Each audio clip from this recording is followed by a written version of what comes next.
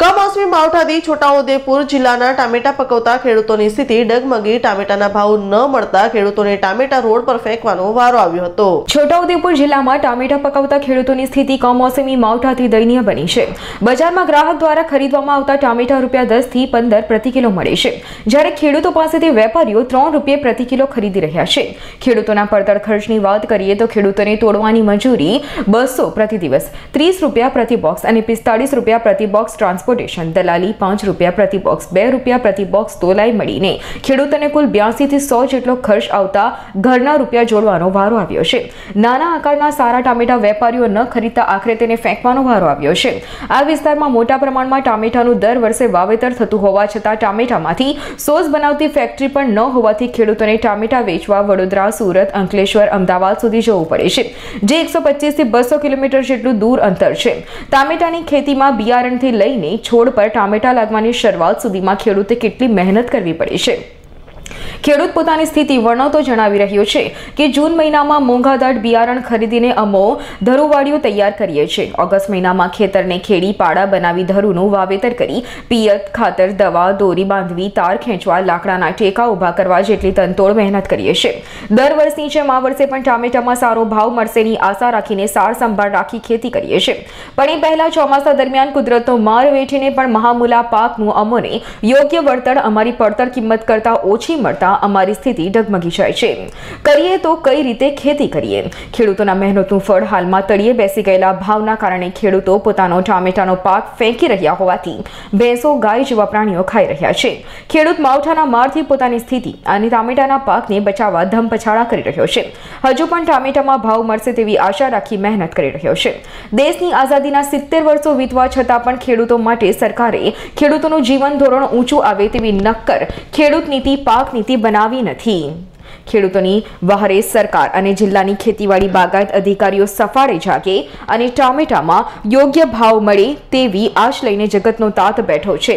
આમ સમગ્ર જિલ્લાના ટામેટા પકવતા ખેડૂતોની માંગ છે કે બોડેલી જેવા સેન્ટરોમાં પણ ખેતીવાડી ઉત્પન્ન બજાર સમિતિ દ્વારા શાકભાજી પાકોની ખરીદી કરવામાં આવે.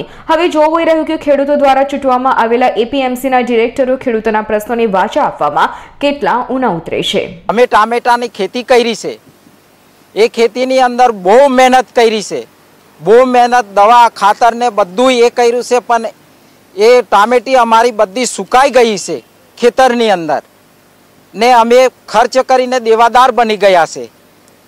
દેવાદાર બની ગયા એટલે પછી એમાં અત્યારે કચ્છું અમારી જોડે કંઈક મળતું નથી. અમને કોઈક પણ અધિકારી કે એવો કોઈક આવીને જોયું નથી કે આ ખેતરની અંદર માલ સુકાઈ ગયેલો છે, નિષ્ફળ ગયેલો છે. એના માટે કંઈક અમને સહકાર શ્રી કંઈક મદદ કરે એવી અમારી માંગણી છે. અમારા ટોમેટા જે કંઈક નીકળે છે એ બજારની અંદર જતેલા ત્યારે અમને પોસાતું નથી.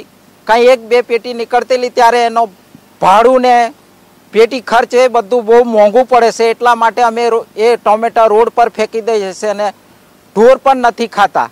અમે આ સાલ ચાલુ ખર્ચમાં જે અમે ખેડૂતો વાવણી કરી છે ટામેટાની, એમાં અમને ચોમાસામાંથી ખૂબ અમે મહેનત કરી. એની પાછળ દવા, ખાતર એવું કર્યું અને પછી છેલ્લે આ વરસાદ ગયો ને અત્યારે અમારે વાડી સુકાઈ ગઈ છે અને એની પાછળ અમે ખૂબ માવજત કરી, સૂતરી અને તાર ટેકા એવું બધું ખૂબ અમે મહેનત કરી. તે છતાં અમને એ ટામેટી સુકાર માંડી છે અને એની પાછળ અમે ખૂબ મહેનત કરી. અને જે ભાઈને કોઈક વાડી સારી છે અને લઈને જાય છે માર્કેટમાં તો એનો ભાવ સરકારશ્રી એ ભાવ આપતી નથી. અને અત્યારે અમને કોઈક સરકારશ્રીના અધિકારીઓ આવીને અમારા ખેતરમાં જોયું પણ નથી અને એનું અમને થોડું ઘણું વળતર આપતી હોય તો સારું. છોટાઉદેપુર જિલ્લામાં મોટા પ્રમાણમાં ટામેટાની ખેતી થાય છે.